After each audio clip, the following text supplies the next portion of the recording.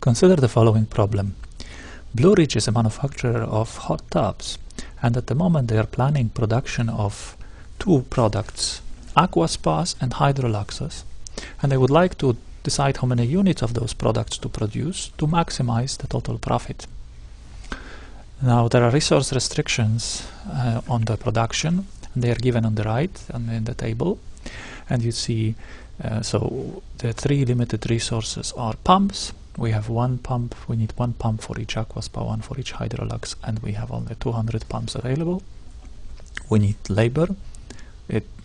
Each Aqua Spa requires 9 hours of work and each Hydrolux requires 6 hours of work, and we have 1566 labor hours available.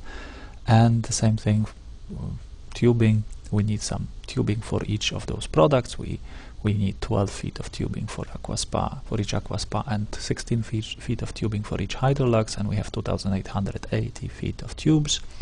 And we also know the unit profit for each Aqua Spa we produce and we sell. We will get $350, and for each Hydrolux we will get $300. So there is a number of assumptions here. First of all, there must be many resources but that are used in the production, but probably many of them are not limiting the production, so they have not been included. They are not included in this model. Second, we're assuming the demand is large enough, it's sufficient for selling all the products we will produce, and so we're assuming if we produce an Aqua Spa, we will sell it and we'll get the profit $350, and the same with Hydroluxes. We will sell everything we produce. Right? These are the assumptions in the model.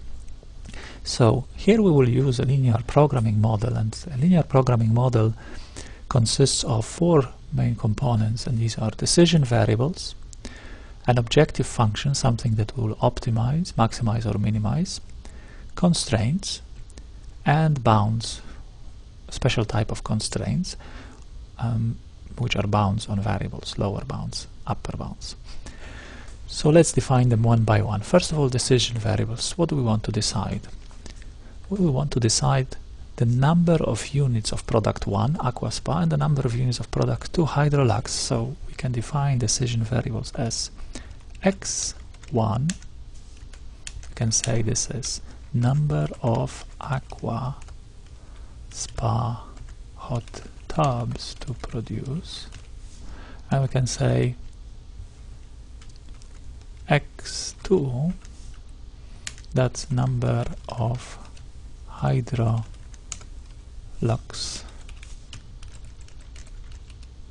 hot tubs to produce. Right? One could use any symbols, but we'll be using x just for simplicity.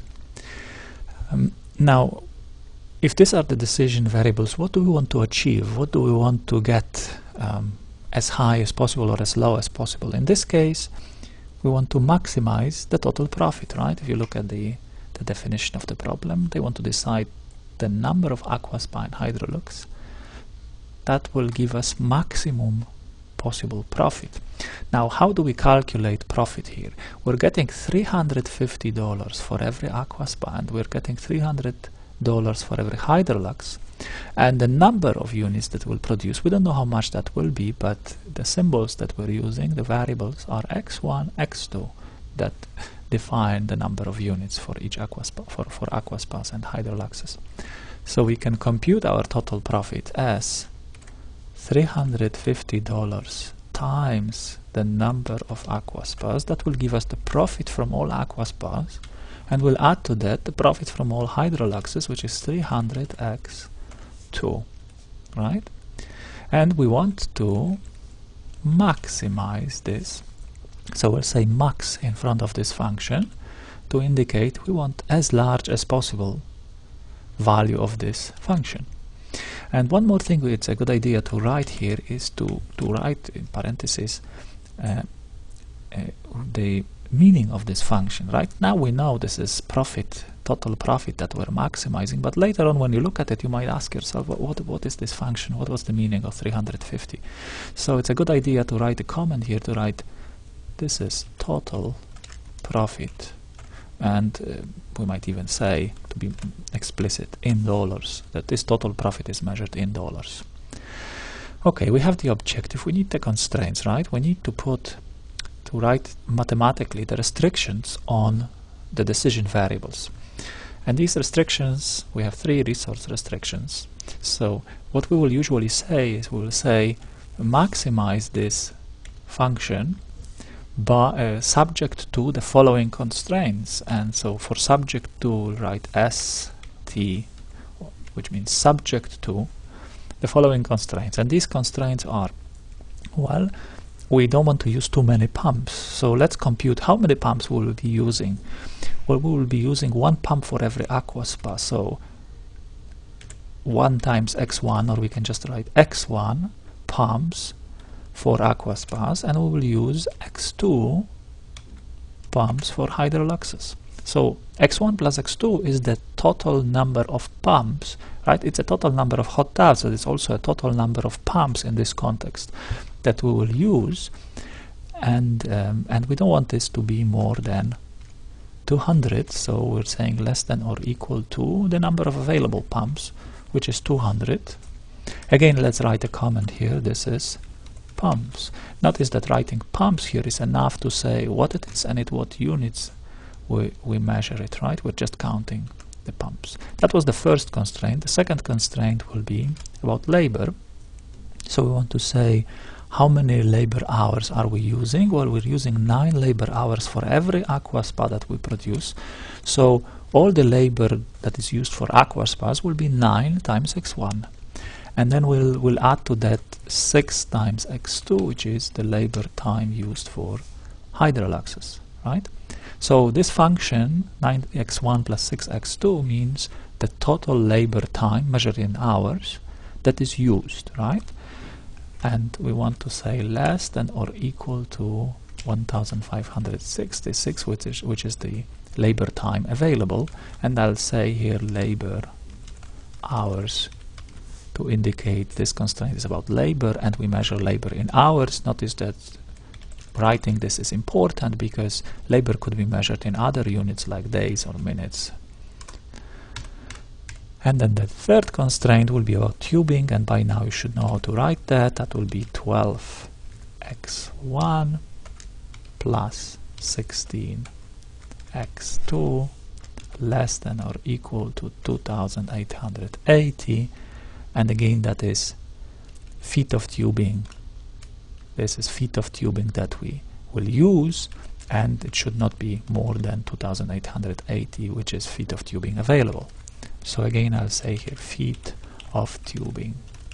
So notice these constraints, all 3 of them are resource constraints, and therefore they have a very similar structure, or actually the same structure. All of them say on the left hand side units used, and on the right hand side units available. Okay, what we still need to write is the last special types of constraints. We need to put bounds on variables. In this case, if you don't write anything else, what can happen is that x1 can take any real numbers and real number values, so they can be positive, 0, or negative. And in this context, negative number does not make sense. So we would like to say x1 is greater than or equal to 0, and we should say also x2 is greater than or equal to 0, right? Actually, some of you may say, well, there is one more constraint we should put. We should put that x1 and x2 should also be integer numbers, not just 0 or more, but integer numbers. They cannot be fractional numbers. Well, at the moment we will ignore this restriction, but that's a correct restriction if you're thinking about it. But we're going to ignore it. We'll discuss it later on in a future chapter. So as it is, this model is a linear programming model because it has one objective and a number of constraints, and all those objective and constraint functions are linear functions. They are coefficient times variable plus coefficient times another variable, and therefore we call this model a linear programming model, and we can solve it using certain methods which will be discussed later on. Thank you.